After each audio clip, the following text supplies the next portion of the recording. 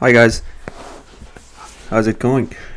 In this video we'll try to fix our update method, which will eventually save the updated data. For example, this is a new project and we can add a new project, but if you want to edit this project we can click edit, and that brings up this data pre-filled for us, and we can edit whatever we want. For example, I want to change this something I want to change, for example, and then when I try to submit this, and if I open the Firebug,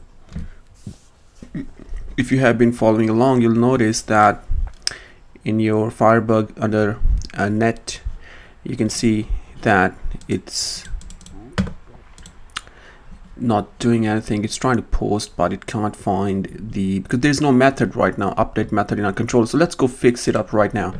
So let's open up the editor of your choice. I'm just going to use PHP Storm here. You can choose whatever you want, and go ahead and open this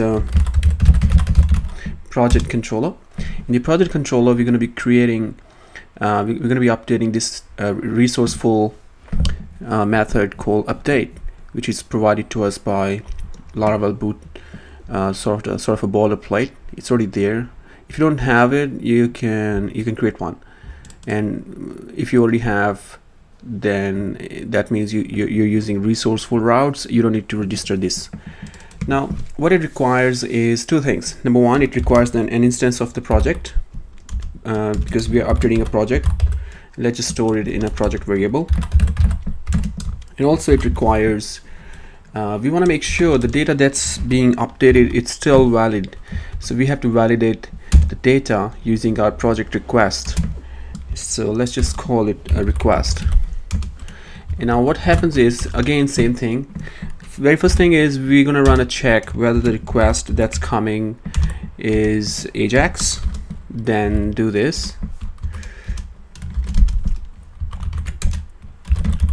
Else do this, which means just a usual HTTP request. Now we'll be targeting both of them. So let's just go here where we create a new project and copy everything from the new project. This is our create method, which is the store basically, and then paste right under here. And what it does is it creates the slug again from the new name of the project. We're going to create a slug. Now we don't need really authenticated user projects create. We don't need to say that way because we're passing in the instance of the project, so we can update that. So let's just say project, and we'll call update method on it, which is update,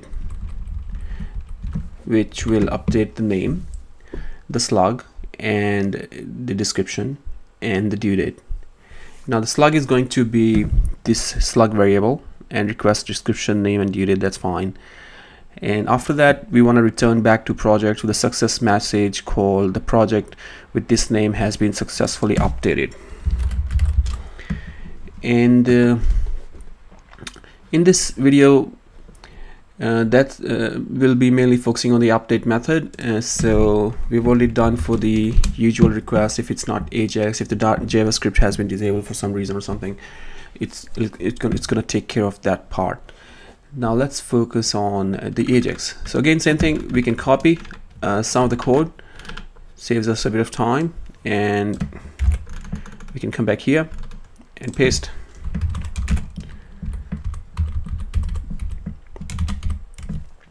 Again, same thing here. We can say project update, and it's going to update the name, description, slug, and request. And response will be awesome. Close this modal window by clicking the top right corner, and then we're going to return the response, which basically is this message we're displaying, which will be displayed in our model window. That's it. That's all we need to do. So let's go back to the browser and see if it works. Add it. I'm gonna call it YouTube. Let's just call it swimming tuts. or swimming lessons. If we change the description, we can't really see here because we haven't really created a show method yet, which we'll do in the next video. So let's just change the name for the moment because we're displaying name only. So let's just update. For some reason it's been disabled because I don't know why. So it's disabled again. The reason is previously if I ran a script that has this, let's just log out for a second and log back in.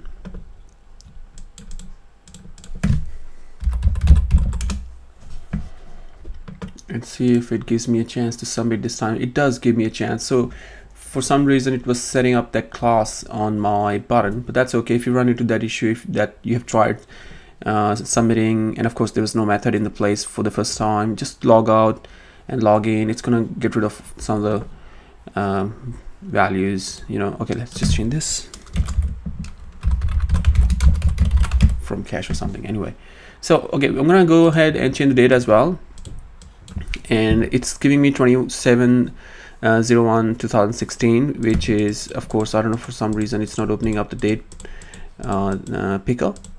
But if I want to get rid of this and see if it opens now, no, it doesn't. Okay, we're gonna have to fix that too in the future. We'll see how we can fix that, because the data is coming from database right now, and possibly it's a string or something. We may have to fix it. Okay, anyway, let's focus on updating these values.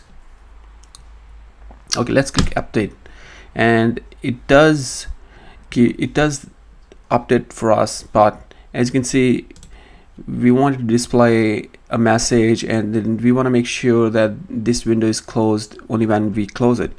So if you say update again, it does that. So that's our update method. In the next video we can fix this model window behavior, make it a little bit more pleasant, like this one. If I add a new task, for example, if I add something here, I get a chance to, the description has to be longer than 10 characters. I get a chance to see the confirmation, and I can add more of these projects, and then I can close, and then it refreshes the browser, which makes complete sense in terms of user behavior. But if I try to go here and then I edit this, it just goes away. I don't like that. So in the next video we'll be fixing that. Also we'll fix the date stamps so we can see the date picker. When we are running edit method, I want to see date picker. When I click here, the date picker should pop up, and this date value should be selected so I can edit it or update it. Well, thank you very much for watching this video, and make sure to post some comments and likes, and I'll see you in the next video. Thank you very much.